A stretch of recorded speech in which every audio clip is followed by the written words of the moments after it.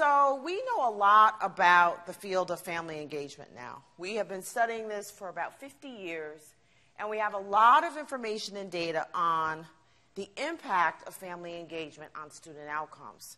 And these are just some of the things that we've learned. Students with involved families, they're more likely to earn higher grades and test scores. These are the kids that are enrolled in those higher level programs, so International Baccalaureate, AP, honors, etc. They're promoted on time and they earn more credits. Now, one of my jobs, if I told you how many jobs I've had, you'd probably want to know if I know what I want to be when I grow up. I was admissions director, associate director of admissions at Trinity College in Hartford, and I used to talk to students all the time about why did they persist to graduation? Because some of you who know Trinity know it's a pretty highly selective liberal arts college. And I wanted to know why these kids thought they made it. Well, what they would say is their families really made a difference. And I noticed that some of the kids who didn't have families that knew the lay of the land in terms of what really counted towards the colleges were the kids who I'd look at their transcripts. They'd be terrific kids. I'd want to admit them, but they hadn't earned the right number of credits. They hadn't taken the right classes. So the kids who have engaged families have a tendency to know, their families know what I call that insider baseball knowledge that you need to know to get into school. All that stuff that Bridget put up when she did her wonderful presentation. These are also students who adapt better and they attend more regularly. You're going to see your attendance rates jump up when you have engaged families. They have better social skills and behaviors. One of my colleagues, Eileen Carver, who is a terrific teacher here in Boston, who actually is a wonderful, fantastic practitioner when it comes to engaging families. She and I actually are going to work on a book for teachers on best practice in family engagement. She often says, you know, family engagement is one of the only strategies I need for classroom management. When my students know that I know grandpa, you know, grandma, auntie, uncle, and by the way, when I say family, I mean all of the above, not just biological parents. Things change in terms of their attitude about school. And then finally, these are the kids that graduate and go on to post-secondary educational opportunities.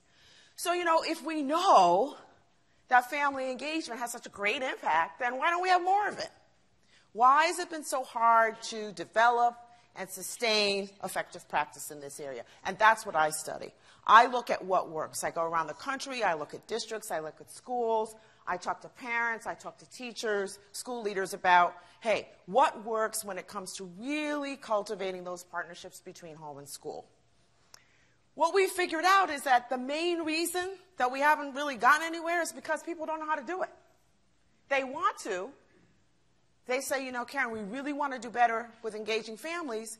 Families say, I'd love to be able to partner with schools, but we haven't built the capacity, the skills, the knowledge, the disposition for people to be able to do this work well. We tell people, go do it. Title I, go engage, be engaged, partner. But we don't teach anybody really how to do that. So that's the work that I'm doing now. So I'm going to let you in on some secrets about what we now know about effective practice. First of all, we know that it's got to be relational. Relationships matter. A lot of times we jump straight to the program. Do this. But we haven't really gotten to know each other as people. And that's really important in districts where there's been a lot of distrust between home and school. And we have a lot of districts that are like that. So relational matters. You have to be intentional about creating those relationships. What else do we know? These interactions between home and school have to be interactive. And I'm going to do something interactive with you guys in a minute. Okay? Because we learn more when we get to get some dirt under our fingernails and do it together. What else? They have to be collaborative. And what I mean by collaborative is that we learn from each other. Because guess what? Families and communities have funds of knowledge that we need to be able to be better educators.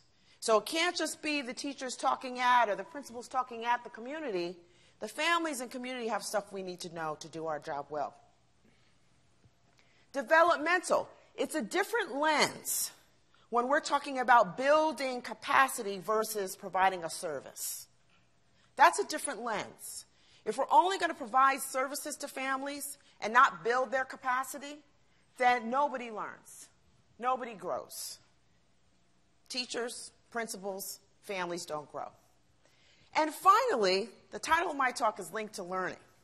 This is one of the pieces that's so easy to fix, but we don't do. All of our family engagement practice should be linked to learning. Makes sense, but we don't do it. So I'm going to give you an example. How many of you have been to a school open house ever in your lives? Oh, a whole lot of you, right? And I bet you just can't wait to turn off Scandal to go to an open house. I don't think so. And let's talk about why not, okay? So if I'm a parent and I'm going to an open house, what do I usually do first? Where do I go? Auditorium, right? Cafeteria. Who's talking to me? Principal. About what? Ooh, rules. How exciting. What kinds of rules?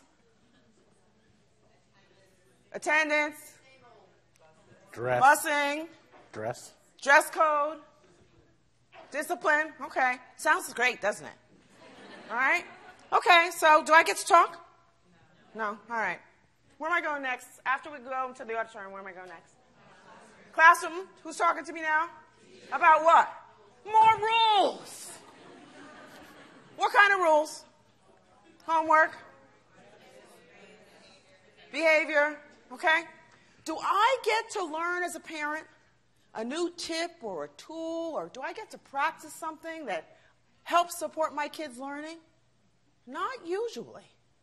Do the teachers get to hear from me about what I know about my kid that might help them be a better teacher to my child? No. So guess what?